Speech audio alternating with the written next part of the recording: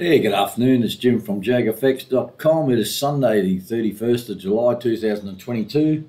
This is my weekly analysis video where we have a look at the Forex pairs. I'm trading on the daily time frame using the high probability and divergence trading methods from my books. This video is coming to you from Phnom Penh, Cambodia. First one for the week. I'm not sure how long I'll be here, at least until about the 11th of September. I have to head to Vietnam for a wedding, so we'll see how we go. All right, let's get into it. First up, thanks for watching the video, girls and guys. If you do like the video, please hit the like button, hit the subscribe button. That would be greatly appreciated. I've had a couple of rants in the last couple of weeks on the Facebook group and Telegram channels, you may have noticed. Look, there's nothing personally directed at anyone. It's just getting a few things off my chest and just trying to make life a little bit easier for all people, all of us concerned, you know. Like I think the last one was about people looking for reasons not to take a trade. You know, sometimes you just got to pull the trigger. You know, if it turns out to be a winner, good. If it doesn't, so what? It's just the way it is with trading. You can't win every trade. Look at the famous turtles. If you don't know who the turtles are, Google them, have a look. Famous trading group, Ron Dennis and his partner, their win rate was around, it was less than 30%. So that means they were losing 70% of their trades, and they are multi-squillionaires, and most of them to this day are still trading big funds. So you will have losing trades, people. That's just a part of trading. All right, let's get into it. Enough of my ranting. All right, so first up, normally we have a look at the news. What's the week ahead? This is a economic calendar, free economic calendar from Forex Factory. You can filter it to set it up to what pairs you want to look at, what type of news you want to look at. I'm mainly interested in the red ones. The red ones are the high impact events, right? So if you want to know what the news actually refers to, just come over here and click on here. There's a holiday, like for example in Australia on Monday is a holiday. I'm not even sure what the holiday's for, and I'm an Australian. I've got no idea. But you can click on that and it just tells you what the news actually refers to. It's a big week in news, right? Let's just go through it quickly. Monday, first thing, high impact is out of the US. ISM manufacturing, not a big mover, but just be careful. Right, all right, here we go. We're right in it. All right, Tuesday gets busy. Australian interest rate news. They're expecting a rate rise. There's no information on Forex Factory at the moment, but they are expecting a rate rise. Be careful. That is a big mover. That can be a mover on the Aussie pairs, so just be careful. JOLTS, job openings from the US, also on Tuesday. So that's the big one on Tuesday. New Zealand on Wednesday, employment or unemployment numbers, depends which way you want to read it. So employment numbers from New Zealand on Wednesday. So that's another thing to be aware of if trading NZ pairs. Now, this mainly applies to day traders or people on the lower time frames. This is stuff that you should know about. Wednesday, what do we got? ISM services PMI out of the US. Another market, not a huge market mover, but it can be. Right, big ones Thursday. UK or Great Britain. UK interest rates. They're expecting a rate rise there. There's no information here at the moment, but they are expecting a rate rise. Be careful of trading the hang on, Great British Pound. You know what I mean. If you're trading the pound pairs, be careful around this time. Right, it just doesn't probably get any quieter this week. It's a big week, like I said. Coming into Friday, employment numbers. These are the big ones. Not so much the Canadian ones, but they are, if you're trading the CAD, any CAD pairs, be careful. It's employment number, unemployment. They move markets. Here's the big one. US is the non-farm payrolls, or the old employment numbers out of the US. So that's another big one. It's first Friday of the month. First Friday of the month. So the Canadian and US employment numbers. Big week in news, folks. Be careful. Big week. Interest rates, unemployment numbers, they are market movers. All right, so let's get on to it. First up, let's have a look at this Word document that I prepared. You will see my chart shortly in TradingView. There's a lot of different lines, a lot of different colors, a lot of different indicators. If you've never watched my videos before, you might be a bit confused. I generally use the same setup. It's from the high probability in the Divergence trading books, so there's nothing different there. You'll see 3 moving averages. Here's the settings for them. You'll see a QMP filter, which are red and green dots on the chart. So that's what they are. You'll see red lines, green lines, blue lines, grey vertical lines. Normally all my sells are in red, all my buys are in blue. Stop losses are normally a dotted red horizontal line. And my big numbers like parity or round numbers are designated by a green dashed horizontal line. So those green dashed horizontal lines are just some sort of big number or something that's fairly, what do you call it, consistent, or something that's been, irrelevant, something relevant. And at the bottom of my chart, you'll see a MACD platinum indicator. It's just a 0 lag MACD. It oscillates around the 0 level. And generally, I'm looking to sell when it's above the 0 level and buy when it's below the 0 level. But you'll see this all in the charts when I show you, all right? So just have a read of that. Take a screenshot, pause the video, do what you have to do. I appreciate that I may speak too fast. English is not everyone's first language, and I am probably speaking too fast. I've had a big night and I'm probably just dribbling at the moment.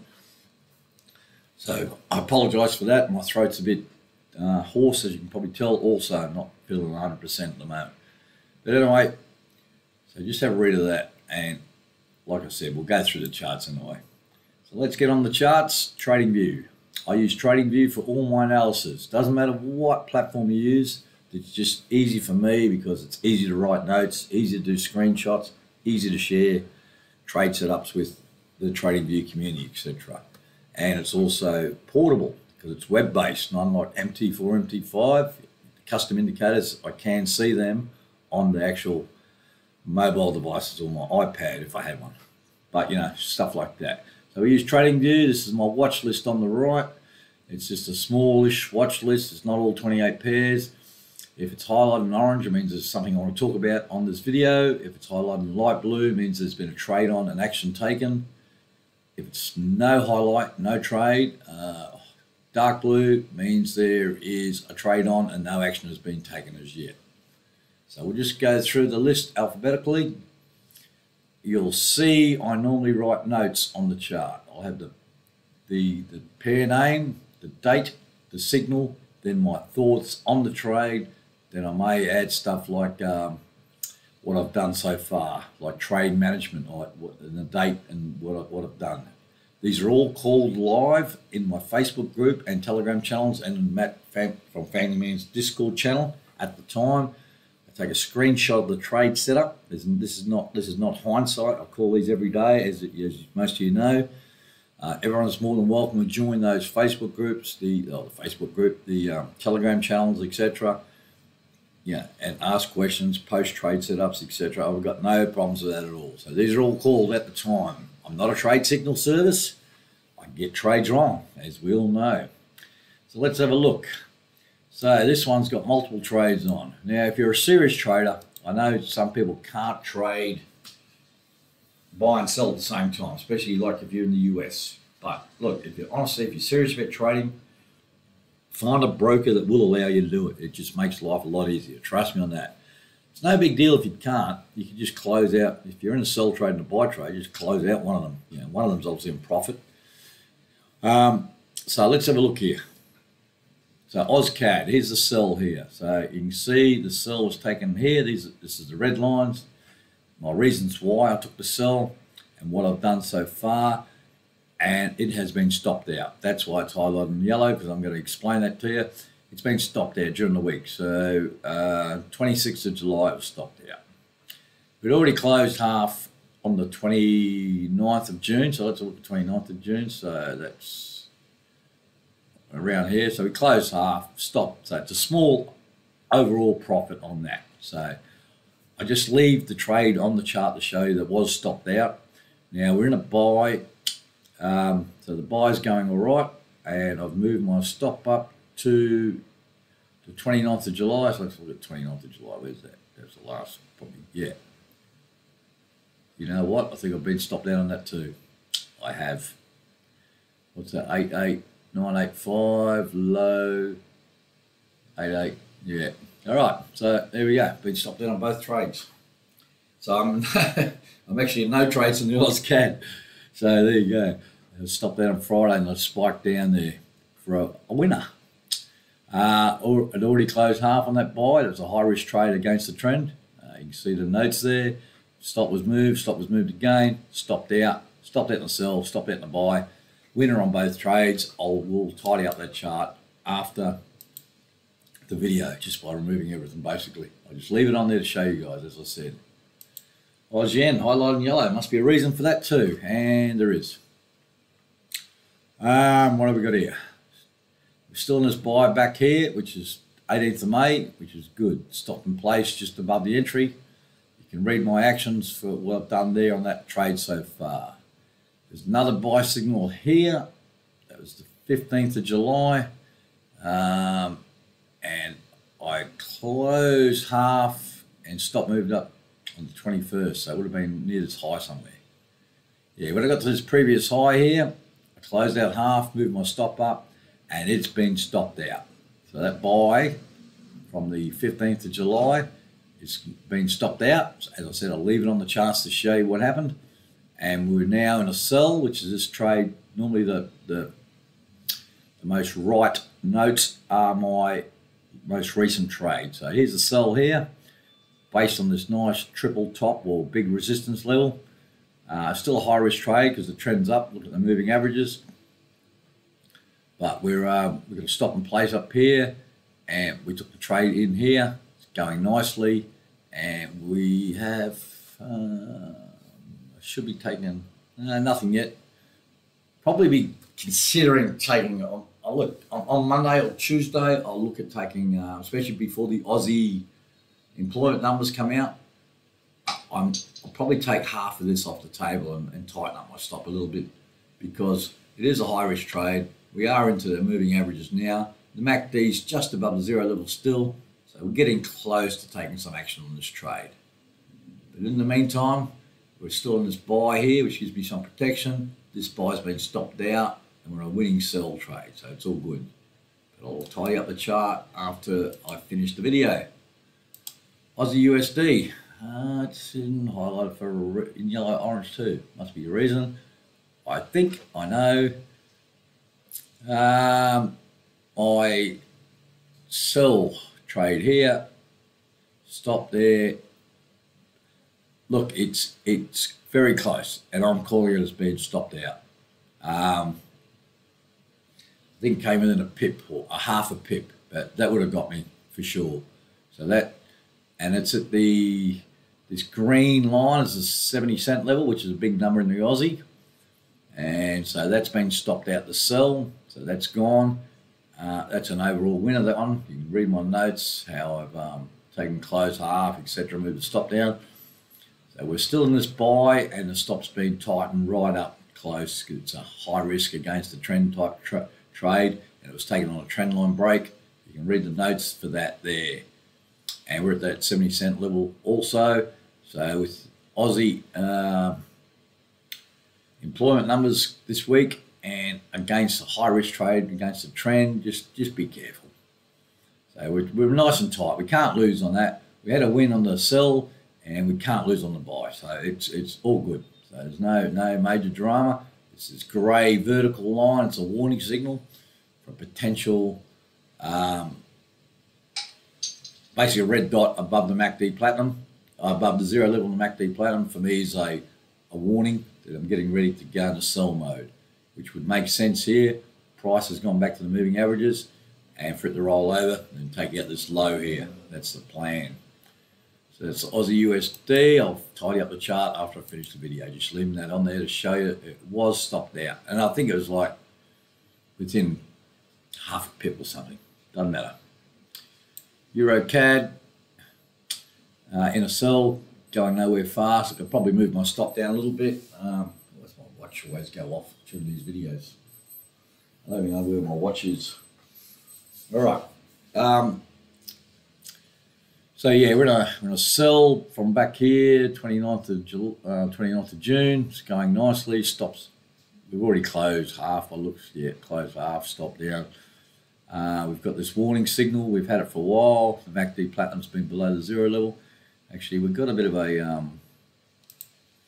let's have a look here. We've got a bit of a basic trend line. We've got a bit of a support level here, haven't we? Now, so a buy wouldn't be actually a buy here wouldn't be a bad setup, even though the MACD Platinum's close to 0 level. You've got this nice little support level. So if a buy does present, and there was a buy signal here, and yeah,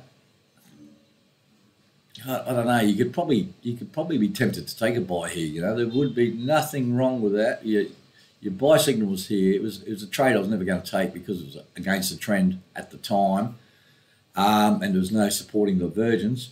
I did like the fact that there is the MACD Platinum was a long way below the 0 level. That was probably one thing in its favour. I declined to take it at the time. But now, since we've seen the price rise a little bit and drop down and then start to rise again, there is this nice support level here. So you could make an argument now that a buy, especially I've got a partial sell on still, I could probably bring that stop down, say, a little bit below the entry level and take a lower risk percentage buy there. I might have a look at that on Monday.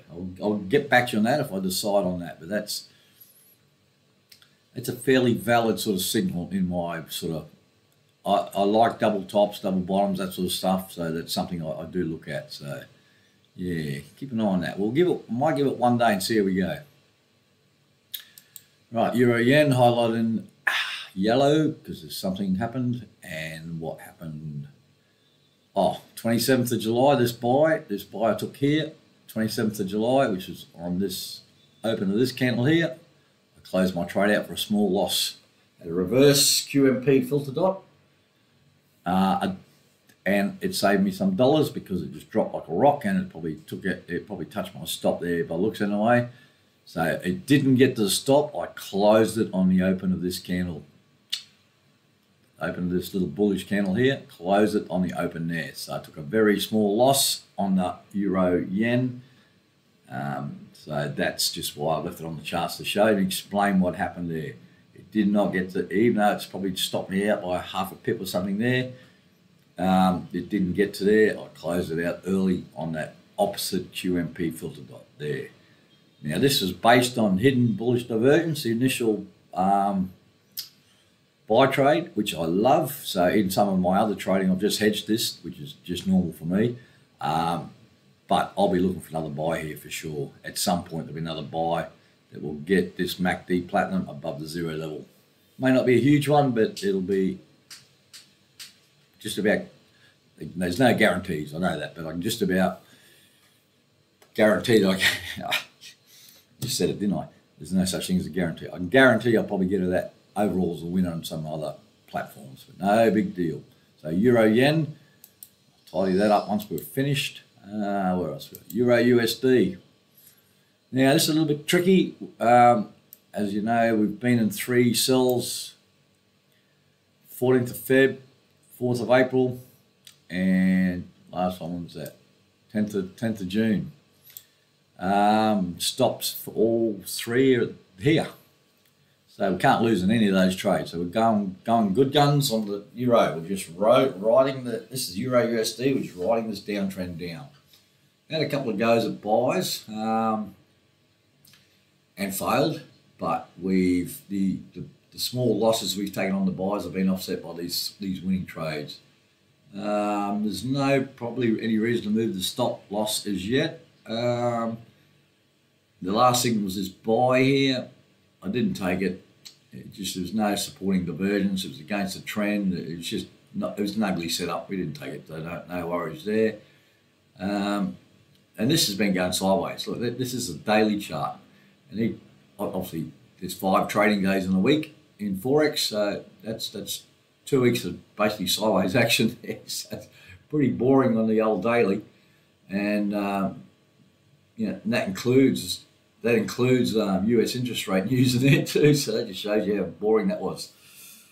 Okay, so the Euro USD, we're in 3 sells. We can't lose on any of them, and I have been asked before about the, if I'm concerned about the overnight interest rate.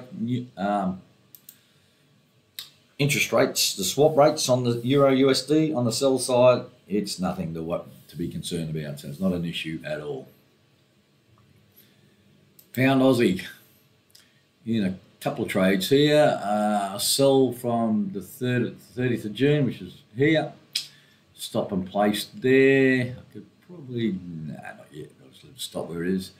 And we've taken a buy just recently on the 29th of July, and the stop for that is just below this low here. Very range bound. As you can see, look at this support level here. And here's the resistance level. Triple bottom, quadruple bottom, whatever you want to call it, I don't know. But, and like I said, mentioned my rant the other day, that there's two schools of thoughts on these resistance or support levels. One is the more touches there are, the stronger they become. The other school of thought is the more touches there are, the weaker they become, because eventually they've got to break. Nothing goes sideways forever, does it? So you could make an argument for either. But in the meantime, we've got this big support level here. Like I said, I've taken the buy trade there. I've already got a partial sell on, got some protection. No problems there at all. So it's the Pound Aussie. Pound Yen highlighted in orange for a reason. This was one I was stopped out on, I think. Hang on, let's have a look. Yeah, took a buy. Took a buy here and stopped out for a loss 2 days later. Just like that. Yeah. It was a second attempt at the same buy. I'd already taken one here. And I closed that one for a loss on the QMP reversal. Then we got another buy signal here, so I thought I might as well have another crack at it. You know, prices at the moving average, the trend's up. My concern was obviously this level here, had to break it really to convince me. And I kept my stop pretty tight, and I was stopped out. You can read the you can read my notes there. So that's just a straight out loss, big loss. Not when I say big loss, it's a full loss. So that's a loss on the pound yen. Damn, we do lose trades, surprisingly. All right, what else we got here? Pound New Zealand. We're in a buy, another sideways. A lot of these pound pairs are going sideways. Look at this. These blue lines, so just show you what the market's doing. Here's the buy trade in here. You can read the notes there, pause the video. There's a stop loss there. MACD platinum's just below the zero level, going nowhere fast. All very sideways. So we just grind, it's a grind. So ideally want to see price get up towards these highs here. Then I'll take some action. MACD through the zero level may take some action. And we've got UK interest rate news this week, so I've just got to keep a closer eye on the pound pairs. Pound USD, we are in a buy here, and based on this nice support level sort of and divergence. Again, you can read my notes here. I've already closed half, and we're not closed half, 28th. So in here somewhere. So yeah, when I got to close to the moving averages, it's definitely the MACD was through the zero level, touched the moving averages, closed half, dragged my stop up nice and tight, cannot lose on this trade. So that's good. So that's the pound USD. New Zealand CAD, in a couple of trades here, going nowhere fast in a sell. You can read the notes over there, already closed half, stopped, moved down, can't lose on the sell. So that's a winner chicken dinner. We've got a buy, and all I've done is move my stop up tighter on the buy. That's the only thing I've done so far. It's a high risk trade. High risk trade is trading against that big downtrend. I like the divergence. You can read my notes there. I've got a partial sell trade on, give me some protection. And again, this is a daily chart for 2 weeks. It's basically done nothing. So it's New Zealand CAD. USD CAD, I think we're in a sell here, which is good. You got sort of this big support, resistance sort of level up here. Got some divergence there. It was a high risk trade, and I've already closed half on the 20th. So let's have a look at the 20th. Hopefully it makes me look like a superstar here. Yes. When the price hit the moving averages, nice time to take half off the table, and slowly move my stop down, as you can see by my notes. And like I said, these are all called in my trade groups at the time. So these are not after the fact or anything like that. Everyone knows what's happening. I call all these, even all the trade management, it's all called at the time. So we can't lose on the USD CAD. That's a good one. That is nice. USD Japanese yen. Pretty sure I'm going to sell on this also. All right. So we're going to sell here. High risk trade. Had Divergence. I've been watching this one for a while. It's been grinding up. What have I done? 29th of July. So hopefully it's that one there somewhere. Yes, perfect. Price hit the moving averages. Close half. Drag my stop down. Can't lose now. Can't lose.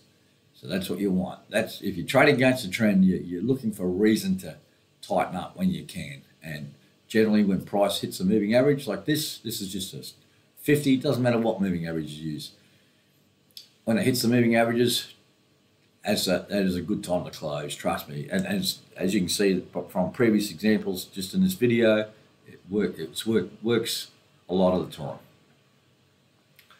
So we can't lose on the USD Japanese yen. Let's have a look. Gold, XAU, USD. We're in a sell from back here. This big number here, the green line is the 1,800, 1,800 level, which has been a sticking point for gold. So I've taken a sell. So you can see my notes here. First stop closed 8th of July, closed up. So let's have a look where the 8th of July was. So down here somewhere, so in here, I've closed half. Move my stop down. So we can't lose on the sell at all. Buy. Oh, hang on, let me say, when I say I can't lose, I can if suddenly Monday opened and it gaps, huge gaps on the wrong side of the stop loss. Look, it doesn't happen that often in Forex these days. It used to happen a fair bit back in the day. It doesn't happen that often. Generally, where it closes on Friday, generally it's pretty close to where it opens on Monday. The old weekend gap trading is a thing of the past. You know, it still happens, but nowhere near as much as it used to.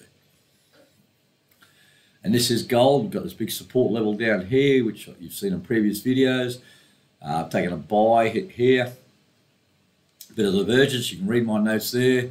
Already closed half. MACD through the zero level. So 29th of July. So on the open on Friday, actually closed half. And it continued up, and I dragged my stop up. So I can't lose on the buy, and I can't lose on the sell. That's what you want. That's what you want. Doesn't matter which way it goes now. If it takes out both stops, who cares? I can't lose on either. If it takes out one stop and keeps on going, then it's just a matter of trailing my other stop. So it's all good. That's what you want to see. Right, 3 other things we look at just weekly is the US dollar. Just to give you an idea where we're at. This is the big baby of the currencies. It's involved in over 70% of all Forex trading, so it's something to watch. I watch it just to see the system in action. Last trade was a sell, which was there, high risk trade, and that's worked out okay. That one did work. And you can see all the trade signals previously. So it's the US dollar. US 500, which is just basically the stock market, and that is on the move up. Now, I'd be curious to see how we go here with this sort of level here. It's a previous sort of, it was a support level. You can see it here, and then it became resistance, and we're heading back up towards it now. So if it breaks that, MAs are starting to slowly turn to the upside. This is the daily chart. Is the bull market finished? Who knows? Who knows? But that's definitely on the rise now. This is a daily chart we've now got high highs and high lows. To me, that shows the market could be turning to the upside. So if you've been sitting on the fence, got some cash, and I'm not a financial advisor by any means, so don't listen to me, but it might be time to start considering getting back into stocks if you've gone to cash, you know, because to me that's break this level here. Yeah. Right, Bitcoin, my last one, Bitcoin USD, it's correlated. We've been going sideways for a long time, bounced around the $20,000 level. It looks like it's on the move up now too. There is a correlation between the Bitcoin and the US stock market for some reason. So if the US stock market goes down, Bitcoin goes down, and if the US stock market goes up, generally Bitcoin goes up. Not completely, not always, but just in general terms. So that's it for the video, folks. Like I said, if you do like the video, hit the like, hit the subscribe button. That'd be greatly appreciated. Everyone's more than welcome to join any of those JAGfx groups. That's the Facebook group, the what else we got? The Telegram channels, and Family Man Matt from Family Man Discord channel. I do post these trade setups also on TradingView, just with their, what do they call, their publish or their screenshot tool. And also they do go to a shared folder so everyone can see them, and the trade management's called in those groups also. So Sunday here, it's 4:16 p.m. It looks like it's raining outside, which just happens all the time in Phnom Penh. I don't know why.